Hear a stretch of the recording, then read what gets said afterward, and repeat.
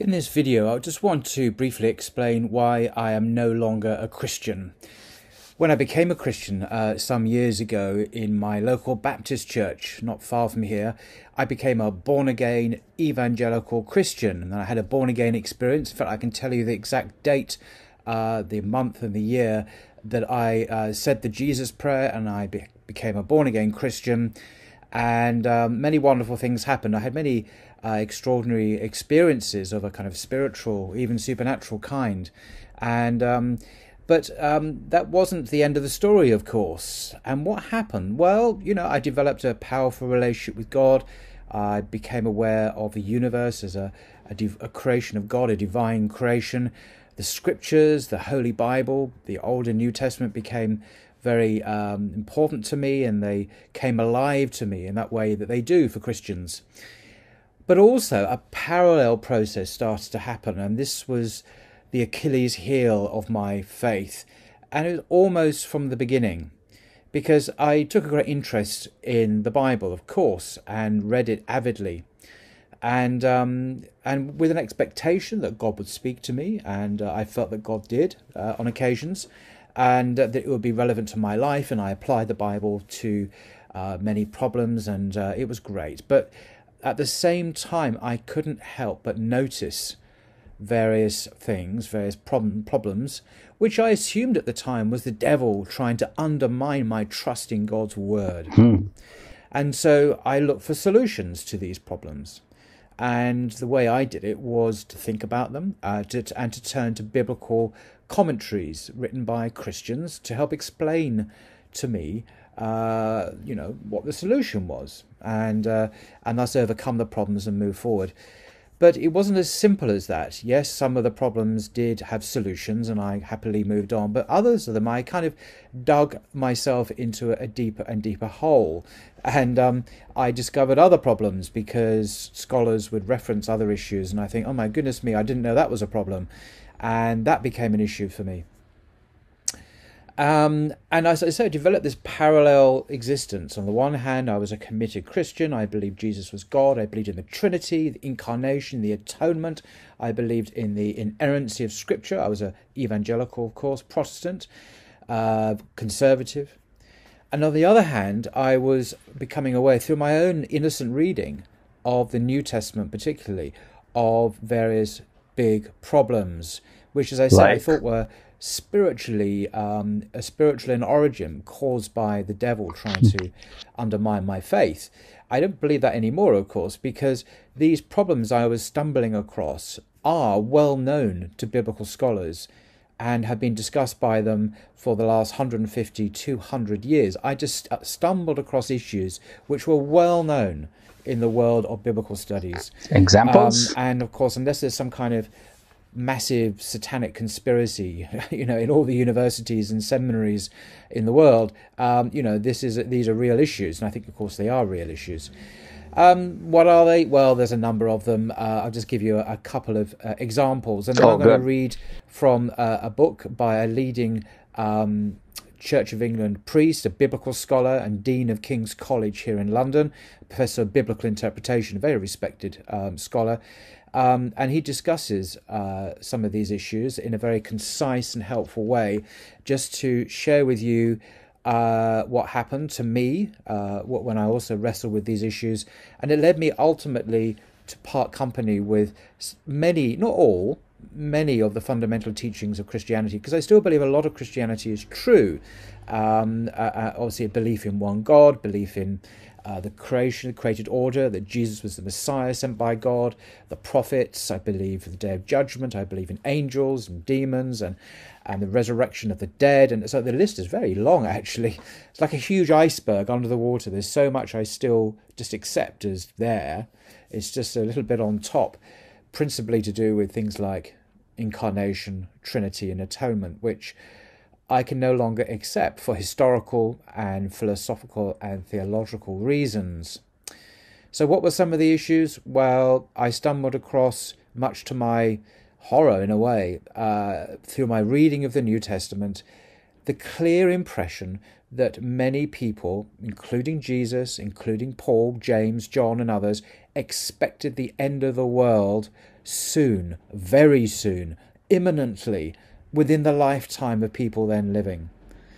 And I looked into this and tried to find a way to reconcile this with the rather obvious fact that we are living 2,000 years later and the end hasn't come anytime soon. And there's a prospect of endless millennia ahead. How can this be the case? There seems to be a mistake here made by Jesus and Paul and James and John, etc. And the more I looked into this problem, it's called, technically it's called eschatology, or the imminent parousia, the more I realized that in fact there was a mistake, at least according to the scriptures of the New Testament, that the way they spoke, Jesus is made to have made a mistake, and Paul clearly makes a mistake. Now, these are not moral errors. They're not bad people because they made a mistake. Paul expected the end of the world. You know, he was wrong. He is a human being. He was wrong about many things, in fact. So that was one serious issue. The other serious issue, which is kind of connected, is the Gospels. I discovered, and this is something that I didn't stumble across in my reading of the New Testament, but I learnt and discovered through reading scholarship, biblical scholars. I discovered that the Gospel of John is seen as much less historical than the other three Gospels. And that was a real shame, because the Gospel of John has some of the juiciest, most robust, most clear statements of Jesus' divinity anywhere in the New Testament, where Jesus says, according to John, I am the light of the world, or before Abraham was, I am, or I am the resurrection and the life, etc., etc. Now, all of these wonderful statements are only found in one Gospel, the very last to be written. They're not found anywhere else.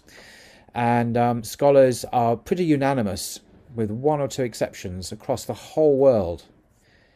The leading scholars, including Christians, most scholars are Christians, that Jesus, the actual historical Jesus 2,000 years ago, didn't say these things. And the reasons why are historical and textual and theological. I'm not going to go into them, but the fact is that is the case. And I was shocked to discover that was the case. Now, what did that mean to me? It meant that I felt that I could no longer rely on John, the Gospel of John, to give me the teaching of Jesus, the true historical, as it happened, as it really happened, teaching of Jesus. I felt that the experts, the historians, as I say, vast majority of whom are Christians, had taken the Gospel away from me, and I could no longer rely on it as reliable, as authentic. So that was unfortunate. Now, there are other issues. I'm not going to go into them, but what they did was the edifice of my Christian faith began to crack, and the foundation, basically started to crumble, and my faith started to fall over. Now, this is at the same time, of course, as being a believing Christian and believing all these doctrines of the inerrancy of Scripture, the deity of Christ, the atonement, the incarnation, the Trinity, Father, Son, Holy Spirit, and all that. Perfection of the Bible. And I was discovering the Bible was very imperfect, that it contained errors, and in fact some of the things I took as history and as true were perhaps not really history or true, at least in terms of something that could be traced back to Jesus. So I became increasingly schizophrenic, if that's the right word. On the one hand, I went to church, I believed, I prayed. On the other hand, my faith was in crisis, and it wasn't getting any better. It was getting worse and worse and worse. And I did study this at university as well, and which didn't help in some ways my faith, my conservative faith. But that's another story. I'm not going to go into that. So just want to share with you some words from this book, Jesus Now and Then, by Richard A. Burridge and Graham Gould. Now, Richard Burridge, as I say, is Dean of King's College, one of the great theological colleges in Britain. He's Professor of Biblical Interpretation. He's also a Church of England priest. He's a believing Christian.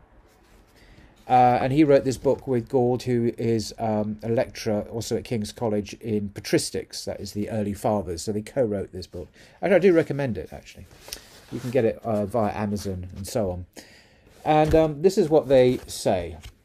And I have no reason to disagree with this. But I want to share with you give you a flavour of how serious Christian, committed, top-notch biblical scholars and experts understand the historical basis for their Christian faith and the problems they see. They see this, these are not enemies of Christianity. So, this is page 195. They write, to modern eyes, it is almost inevitable that the theologians of the early church will appear to have read Scripture in a very naive way when they took it as evidence that Jesus was a divine person, become human, in other words, the incarnation. They took what to us seem like very vague hints in the Old Testament about the figure of the Messiah or the figure of wisdom, a personified quality of God in the Old Testament, notably the book of Proverbs, and interpreted these as evidence that the Old Testament authors actually foresaw in considerable detail the life, death, and resurrection of Jesus. So what they're saying here is that these early theologians of the church, the bishops, whether it be Origen or Irenaeus or Tertullian or Justin Martyr, quite a few of these very well-known names, they mined the Old Testament for hints or evidence or proofs about the coming of Jesus, God on earth, the Messiah, the incarnation. And alongside this prophetic proof of Jesus' status as God's Son or Messiah, which is expounded, he says, for example, in the works of Justin and Origen, the Church Fathers set a range of information about him, his miracles, his teaching, his authority over demons, and his power to forgive sins, and erected it into what to them was very clear proof that he was a divine being. Even then they were not finished, for they took the New Testament hints about Jesus' pre-existence, for example in Colossians, Paul's letter to the Colossians, chapter 1, verse 15, and the Gospel of John 1:1, and developed them with the aid of the Logos doctrine of Middle Platonist philosophy into the fully fledged doctrine of Jesus as God's creative Logos, which in the 2nd century became the basis of the doctrines of the Trinity and Incarnation. Now this is heavy historical theology. I'm not necessarily going to unpack it all here. Needless to say that the doctrine of the Trinity did not exist in the 1st century or the 2nd century. What predominated, I remember studying this at university, was this Logos theology in the 2nd century. Logos is the Greek word meaning word or reason, and it was identified as Jesus. This doctrine is heavily influenced by pagan philosophy, Plato's ideas, the Greek philosopher from the 5th century BC. They continue, modern readers of the Bible know much more than the writers of the early church could possibly have done about the type of literature that is contained in the Bible, about the nature of metaphor, about the way in which beliefs about the Messiah accumulated, and the way in which Christian beliefs about Jesus developed over time, including the period of the New Testament itself. So they're saying here that today, because of our awareness and sensitivity of genre, that's the sense of the different kinds of literature that exist, so we have to ask, what kind of literature is this? Is it poetry? Is it metaphor? Is it history? Is it a letter? Is it meant to be taken as unvarnished reporting, or is it highly interpreted, and so on and so on? We're now much more sensitive to these issues, they say, than the early fathers were. And also the sense that the understanding of Jesus in the early church developed and changed. It wasn't static from the beginning. So they continue, we are aware of how the New Testament presentation of Jesus was shaped by beliefs about him, so that it cannot be used as a purely objective historical evidence for his life and status. So they're saying here, this is a commonplace in scholarship, that the beliefs of the writers, say, of the Gospels, the beliefs that they had, shaped the way they spoke about Jesus. So the Gospels tell us as much, really, about the author's beliefs about Jesus as they do about Jesus out there as a person who they are describing. So they're not objective in the modern sense of being disinterested accounts of a life. They are motivated by faith. And that's not necessarily a bad thing, but we need to be aware of that when we read these texts and not just assume, perhaps naively, that they are giving us objective truth. So they continue and they give an example. For example, we know that some of the gospel statements that Jesus fulfilled prophecy and the events in his life that are alleged to have done so were probably created in the light of the belief that he was the Messiah and cannot be used as evidence to support the belief. For example, their example is the story of Jesus' flight into Egypt in Matthew chapter 2, verse 13 to 15. Now, without going into all of what they're getting at here, but I'll just very briefly mention, for Matthew, which is commonly accepted, is presenting Jesus as a new Moses, as a second Moses. And so the gospel portrays Jesus in that way. So, of course, who was it that gave a sermon that addressed Israel on Mount Sinai? Well, it was Moses. Who was it that addressed the crowds on the Sermon on the Mount? Well, it was the second Moses, Jesus. Who was it that who came out of Egypt in the Exodus? That was Moses. Who came out of Egypt? It was Jesus. And there's so many parallels between Moses and Jesus, which are uniquely found in this gospel. No other gospel, Luke, for example, does not have Jesus going off to Egypt. And this is he says these stories, well, the story of Jesus' flight into Egypt and then out of Egypt, again, are probably created, they say, in the light of the belief that he was the Messiah but they don't say it, but a second Moses. So they continue. Unless modern Christians are going to pretend that they live in the 2nd or 4th century and to take Scripture exactly as it was taken by the tradition prior to the Enlightenment, it is difficult to accept that there is as much historical basis in Scripture for believing that Jesus was divine as the early church commonly thought.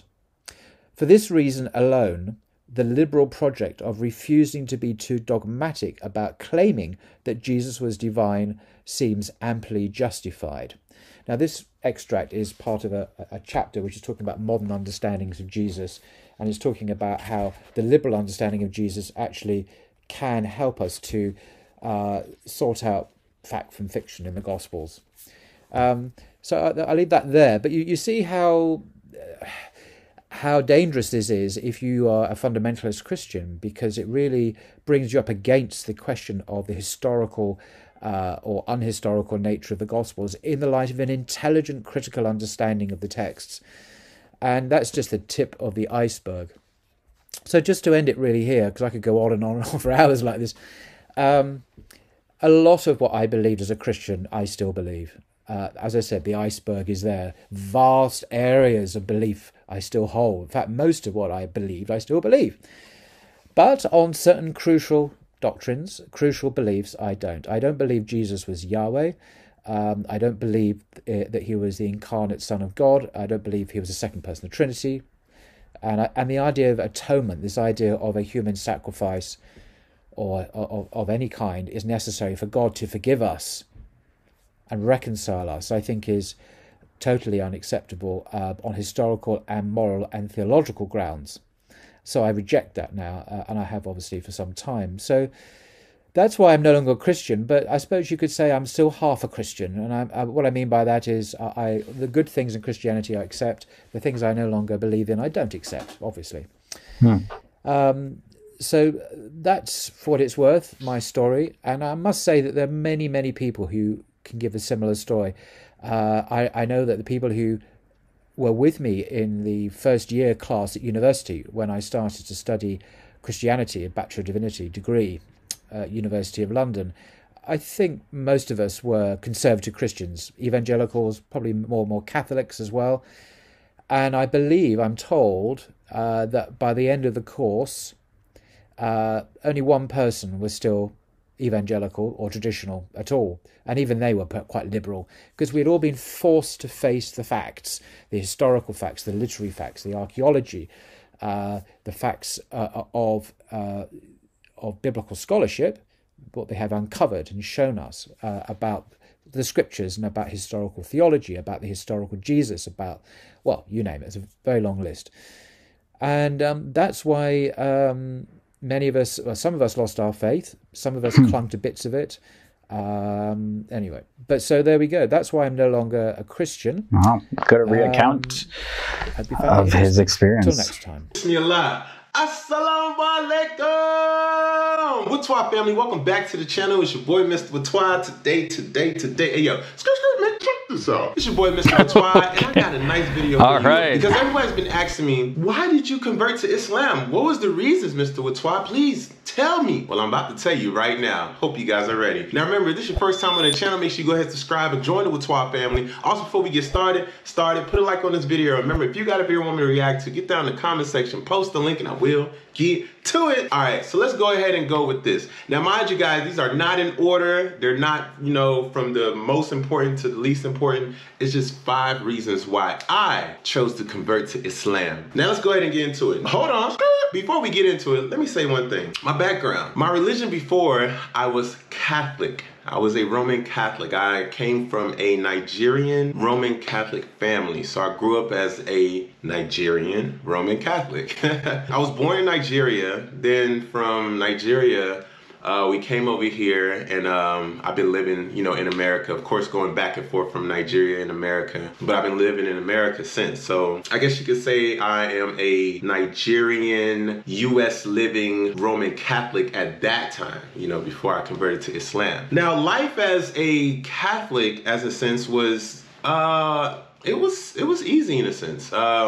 Just going to church, of course, getting baptized, going to, you know, church school, and that was basically it, you know. Of course, you know, learning the prayers, and then, yeah, that was basically it, you know. That was basically it, in a sense. There was nothing else after that. So 5 reasons why I chose to convert to Islam. Number 5. The reason why I chose to convert to Islam is because God has no God. That was one thing that I had to understand, that I cannot look at someone and basically a person or a messenger or a imam or a priest or anyone and say that they're God as well, because they're bringing, you know, the word from God in a sense. So that was one of the reasons why I chose Islam, because in Islam, you know, they don't worship any, you know, prophets. They don't call any prophets God as well. They don't call any prophets the Son of God. So that was very important to me when I started thinking about it. Like, why am I praying to Jesus as a God? It says in the Bible that God said if you pray through Jesus that, you know, it will be answered. But I don't think calling him the Son of God, you know,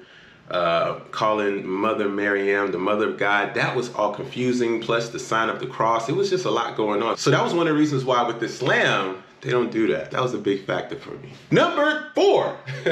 Number 4, not worshiping any creation from God. So not worshiping anything that was created by God. So not worshiping a rock, or not worshiping a animal, or not worshiping a tree, or not worshiping, you know, things that was created by God. Not worshiping those things as far as like aligning them with God in a sense. So that was another thing, because, you know, I've studied other religions, and a lot of other religions take like different, you know, items or things on earth and, you know, worship his God as well. And to me, that was a little bit like out of here in a sense. It wasn't too much like recollecting with me as far as like making me comfortable in a sense that, okay, is that right to be, you know, worshiping this rock or worshiping this animal as if they're God and praying to this animal or this rock or this inanimate object, or, you know, just things on earth. Like, why? These are all creations from God, so why am I worshiping it? Number 3, the other reason why is because I seen how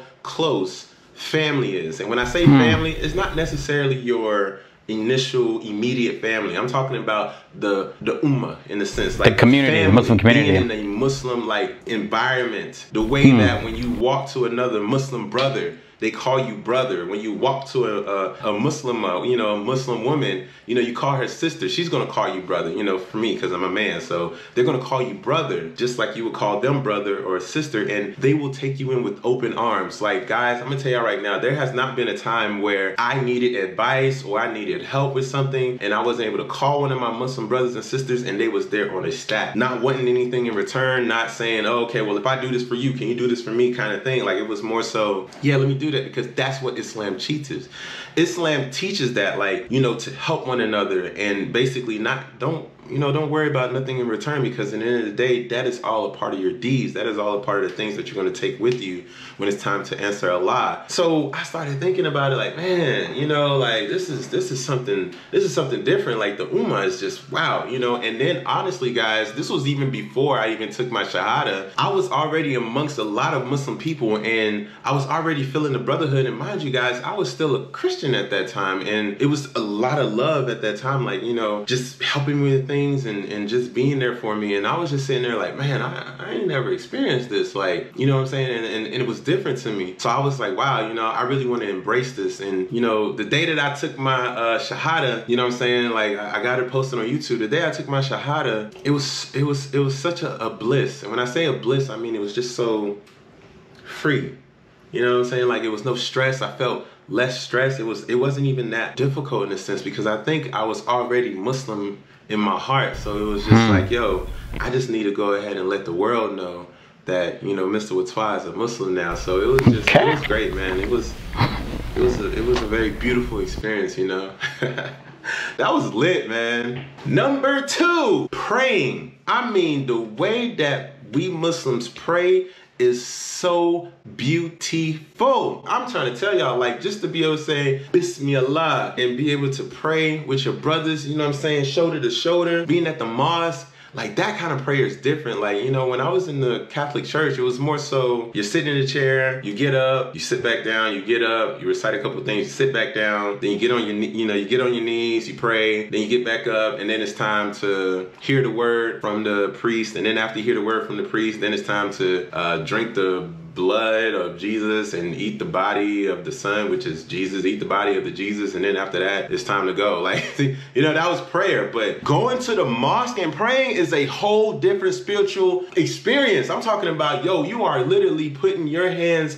down first. As you get down on your knees, hand down first, and you come in with your nose, I mean, head forward, everything. It's just like, it's a different kind of prayer, and you feel so great afterwards. Like, after you're done praying, you feel so great. Every time I go to the mosque and I pray, as soon as I'm done praying, it is very difficult. When I say difficult, it's very difficult for me to just get up and go. No, like, it's like I want to sit there and literally just run through everything that I've been stressed out about, everything that's been a blessing, because that's the things that I also say thank you for. I say thank you for, you know, the blessings as well. You know, I just think Allah, man. I'm like, you know, Allah, like, I don't know why I'm in this position, but I just want to thank you. And then, you know, also talk about, you know, certain maybe stresses I'm going through, or certain, you know, things that are going on in my life. You know, I whether ask Allah for forgiveness or I ask Allah to help me and guide me, you know. And then after that, it's like, I just sit there and I just try to, and it's so simple, guys. It's literally so simple. When you're at the mosque and you're sitting down with your legs, you know, folded, everything becomes quiet.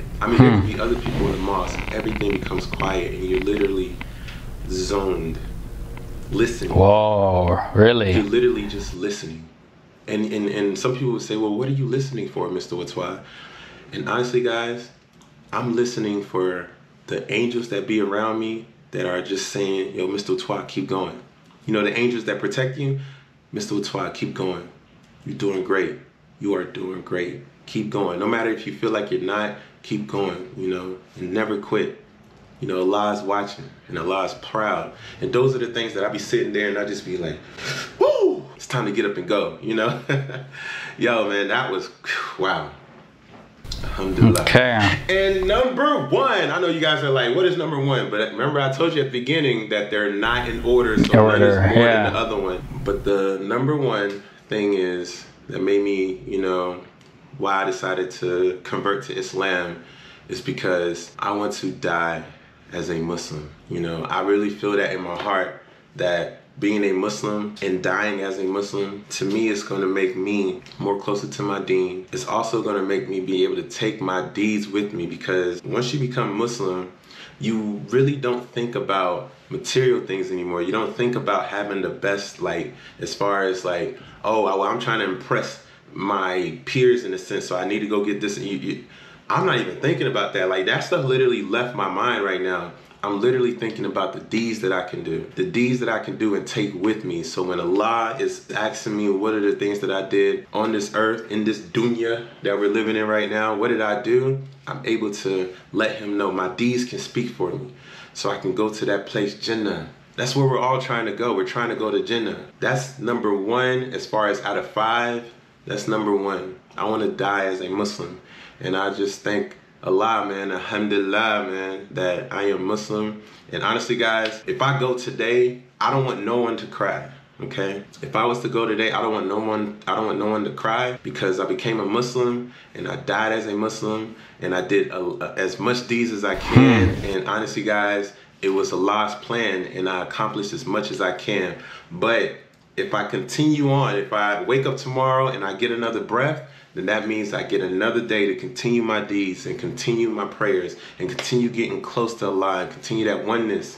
You know what I'm saying? Inshallah. Ameen, ameen, ameen. So yeah, guys, that's the 5 reasons, man. 5 reasons why I became Muslim, why I converted to Islam. So Watwa family, get down in the comment section. Let me know 5 reasons why you converted to Islam. And also, if you are a part of another religion, please let me know the 5 reasons why you're a part of that religion, because I will be in the comment section reading all of you guys' comments. And I hope, inshallah, I will see you guys tomorrow. So please give my salams to your family and friends. And inshallah, guys, we will make it to Jannah. All of us, everyone in the Watwa family will make it to Jannah. Inshallah. Ameen, ameen, ameen. All right, guys, I'll see y'all tomorrow.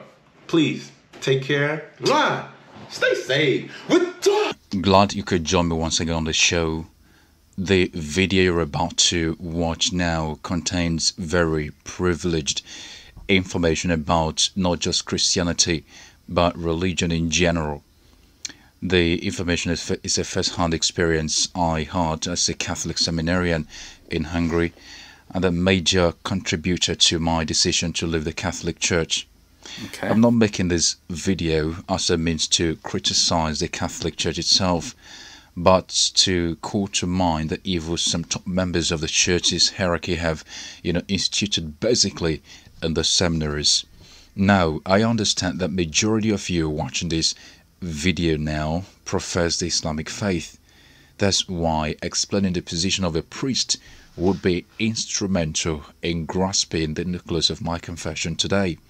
The priest in the Catholic Church is not like the imam in a regular mosque.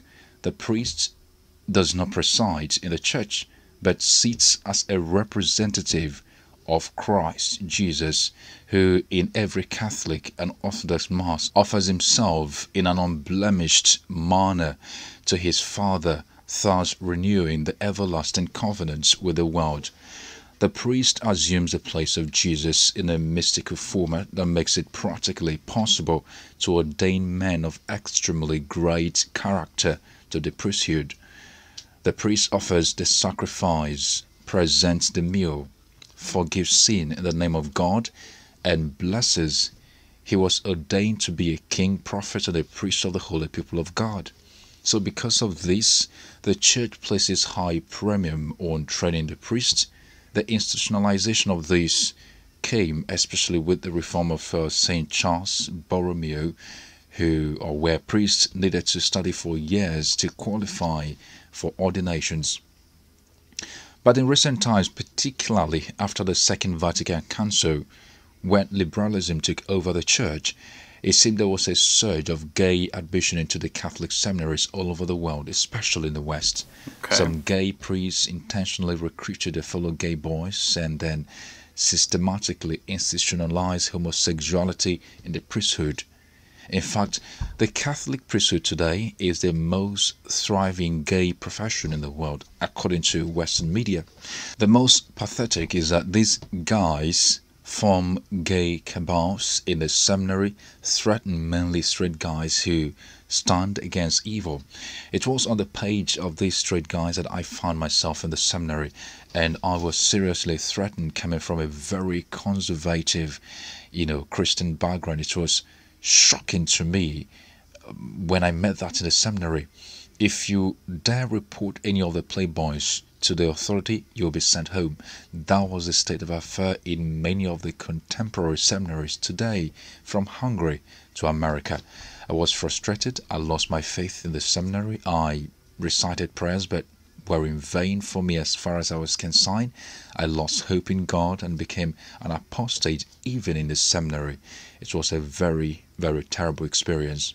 Did I also say that I started seeing everybody as hypocrites, from the Pope to my local ordinary, the bishop? Perhaps just listen to this particular American Christian reform advocate as he captured it succinctly.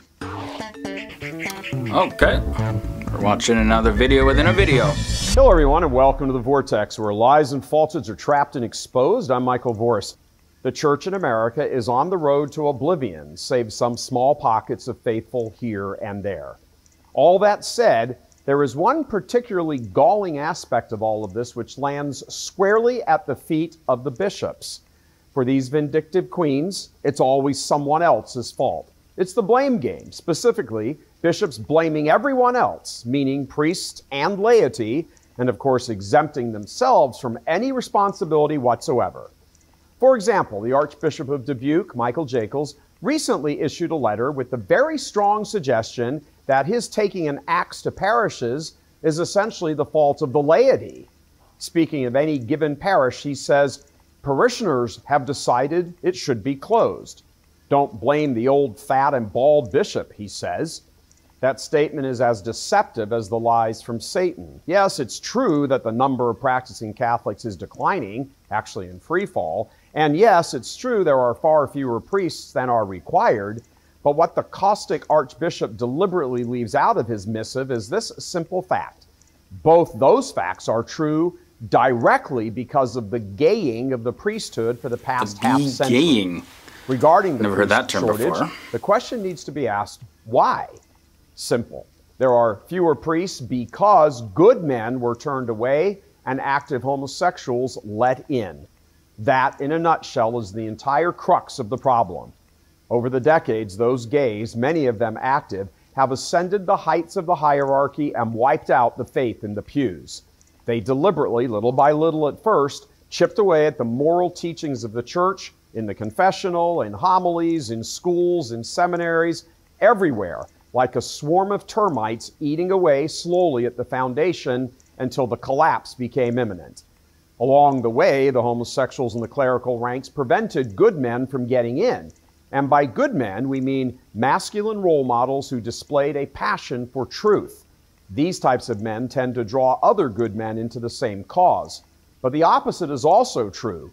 Weak, emasculated, feminine men are a turnoff to masculine males because they are a draw to those like them, and hence the priesthood, as multiple secular media outlets have reported, has become a gay profession. But it's not just the priesthood, it's also the episcopate. About 15 years ago, former priest Richard Sipe, who helped the Boston Globe expose the scandal of sexual abuse of minors in 2002, compiled a list of numerous bishops he said were or are homosexual. Before presenting the list of prominent American homosexual bishops and cardinals, he pointed out, quote, each name has been closely vetted because on some, usually public facts that can lead to a reasonable opinion. Of the 44 bishops or archbishops he named, 36 of them, he says, are homosexual. In the 15 years that have passed, it's clear that his list is pretty much spot on. And most of the big-name cardinals in the church in the U.S. are on his list. McCarrick, Wilton Gregory, Francis Spellman, Joseph Bernardine, John Quinn, Robert Brahm, and on and on. Of course, in the time since he developed his list, many more names have emerged which should also be added, like Michael Bransfield of Charleston, Wheeling, West Virginia, along with John Meinstedt. And of course, These gays make sure they are reproduced and maintain control by determining who gets accepted into seminary, especially the North American College in Rome, who gets ordained, and who gets recommended to become a bishop. It's insidious and frankly demonic. Immoral men are getting into seminaries. There they develop romantic sexual relationships and move into the priesthood and then cover for each other. Those that move on to be bishops, and they are legion, are particularly careful because it's left to them to cover up for priests who get discovered, like Bishop William Callahan of La Crosse, Wisconsin, covering up to this day for Monsignor Jeffrey Burrell, also known as Monsignor Grinder. That has been the situation in various seminaries across Europe, and perhaps it's quite sad that the church has done nothing, absolutely nothing, to redeem its image before the world. The worst is that the gay mafia-like cover-up is active in the Catholic Church. Pope John Paul II is not supposed to be a Catholic saint today for knowing about the infested hierarchy in America and did nothing, absolutely nothing about it. He made some of the gay pioneer bishops cardinals and elevated them further in the hierarchy into positions of power that enable them to keep the status quo. Folks, until the right change happens, Islam remains the only viable option for everyone now. I know Christians would actually stop my channel to deal with me by saying that I'm not being honest or sincere. But that's the truth. We have to follow the fact the way it is right now. Islam is the only viable option where modesty and stability is holding sway. Well, until... Assalamu alaikum warahmatullahi wabarakatuh, everyone. I'm Aisha Rosalie. Today I have a very emotional video for you guys. It's gonna be amazing. It's by a sister called Muslim Brooklyn. I've been following her for a while, and she made an amazing video. I've seen a tiny bit of it, but I stopped watching it because I wanted to watch the full thing with you guys. But I can see that it's very emotional, and there's going to be a lot of inspiration from this, inshallah. But let's go for it. Bismillah. My name is Brooklyn, and I converted from Christianity to Islam almost a year ago to the day. I found the truth. God showed me the truth. Allah showed me the truth. Jesus Christ is not God. Peace be upon him. Jesus, beloved Son of Mary, he is the Messiah. He will return, and we do believe Jesus. We know Jesus. We love Jesus. But he is not God. God is not a Trinity. God is only one. And if you knew what I knew, then you would believe too. Please, pray for guidance. Assalamu alaikum. Whoa. Okay, that was short, but it was very emotional. Wow, mashallah. You can see the emotion in her. I mean, I didn't come from Christianity, so I don't know this feeling exactly, but I can see how much, I guess, how she feels lied to, how she feels denied. I mean, I felt like that when I first became Muslim. I felt like I was denied by my schooling, by my... Was she atheist? 18 years of education until you go into university world and stuff. I was denied any Islamic knowledge. I honestly didn't know anything about the religion. And you can feel like you were tricked for a long time. Like everyone was trying to keep this secret away from you. And that's what it feels like when you become Muslim and when you actually start learning about the religion and praying and being Muslim, and you feel like there was this secret that everyone hid from you that no one told you, and you feel betrayed in a way. But we're not betrayed. It's just that nobody knows. People who are not Muslim don't know. They don't know anything about the religion. They don't know the beauty we have in our religion. And they don't know that there's other options out there. She still loves Jesus, peace be upon him. You can see she loves Jesus. Of course you can. But she loves him for what he is. And that's not a God. because we have God. We have one God. God that created all of us. And I think it's a really negative trait that we have as humans, where we try and turn other humans into gods. People do it all the time, not just in Christianity, in other religions as well. And sometimes even people in Islam, they start turning like sheikhs and scholars into like gods and worshipping, and it's stuck for a lot. I'm so happy that Allah guided her and she's doing all this stuff on social media, mashallah. Make sure you follow her. Seriously, alhamdulillah. Thank you guys for watching. I see you guys again soon, inshallah. Assalamu alaikum.